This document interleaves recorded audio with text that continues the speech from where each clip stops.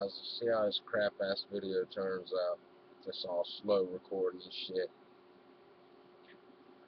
Uh, Basically, wanted to get on here and do a little quick talk, quick little airsoft talk. Just a quick little rant. We're gonna make it about 2 minutes long, 3 minutes long. Uh, I was watching a few reviews just a few minutes ago. And I suggest everybody do that. Watch reviews because we're all here to help each other, all in the airsoft community. And anyway, basically, a guy was saying, which made a lot of sense. When everybody reviews a gun, they're like, well, especially, an M4. Okay, when somebody's reviewing an M4, every single time, they're like, the handguard's plastic, the pistol grip's plastic, the motor cover's pistol grip motor cover's plastic, the stock's plastic, or, no shit. None of them are metal.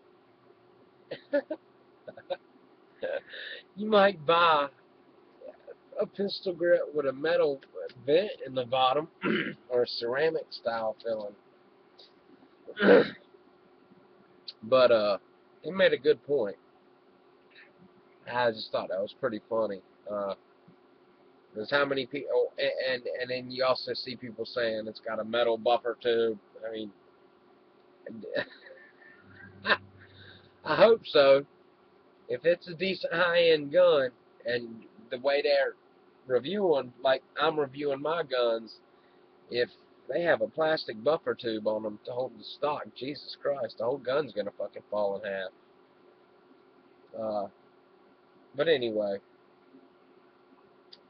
yeah, I just wanted to get on here and do a quick talk, man, about that. So with that, guys, we're gonna cut it right there. Hope you enjoyed that little rant. Uh, I'll be doing a couple more reviews coming up tomorrow or the next day.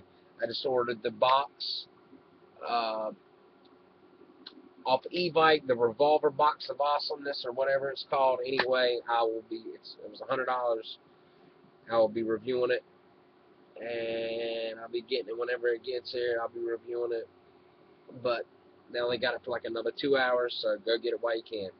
Peace. Later. I'm on the east side, Leland, North Carolina. Peace.